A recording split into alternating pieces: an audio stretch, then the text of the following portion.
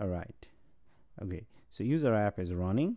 Now over here, if you try to log in, let's go ahead and do that.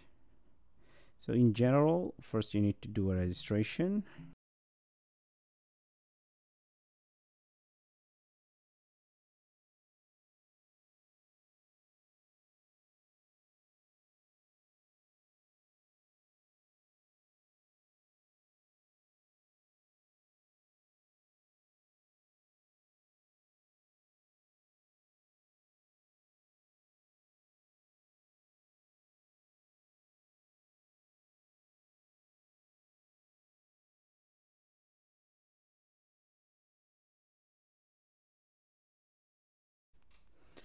Now I've gotten a verification code, so which I'm going to type in, and you should get the same. And if you don't get the same, you should follow the next part where I show how to get it.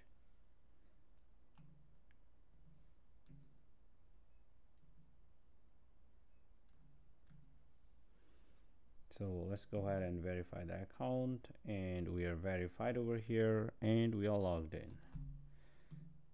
All right, so now here we are, and this is what we see, our email address and tons of stuff. So look at them one by one later. So that's how you go ahead and actually start to see your restaurants around you, food around you, and of course this is the restaurant app.